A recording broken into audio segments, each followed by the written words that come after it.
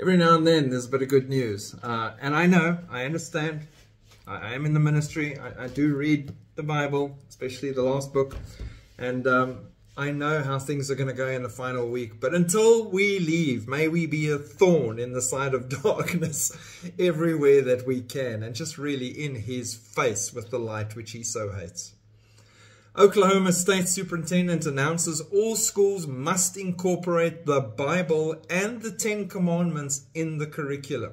Woohoo! All Oklahoma schools are required to incorporate the Bible and the Ten Commandments in their curriculums effective immediately, the state's chief education officer announced in a memorandum on Thursday.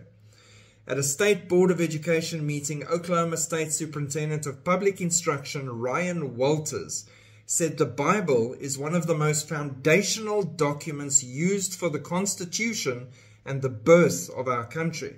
It is crystal clear to us that in the Oklahoma Academic Standard under Title 70 on multiple occasions, the Bible is a necessary historical document to teach our kids about the history of this country, to have a complete understanding of Western civilization, to have an understanding of the basis of our legal system, Walters said. Every classroom in the state from grades 5 through 12 must have a Bible, and all teachers must teach from the Bible in the classroom, Walters said.